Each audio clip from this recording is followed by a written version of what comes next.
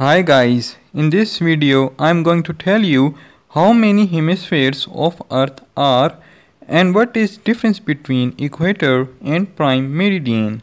So guys, there are basically 4 hemispheres of Earth, which are number 1 northern hemisphere, number 2 southern hemisphere, number 3 eastern hemisphere, and number 4 western hemisphere. Now coming towards equator.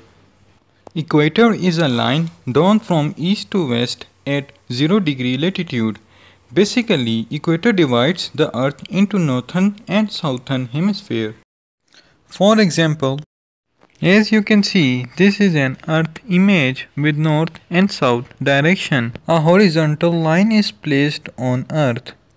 This line is known as equator because this line divides the earth into two equal halves. The upper part of this line is known as northern hemisphere and the down part of this line is known as southern hemisphere. Prime meridian. The prime meridian is the line drawn north to south at 0° longitude.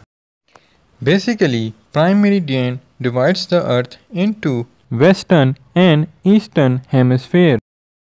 For example, as you can see, this is an earth image with west and east direction. A vertical line is placed on earth. This line is known as prime meridian because this line divides the earth into two equal halves. The left part of this line is known as western hemisphere and the right part of this line is known as eastern hemisphere.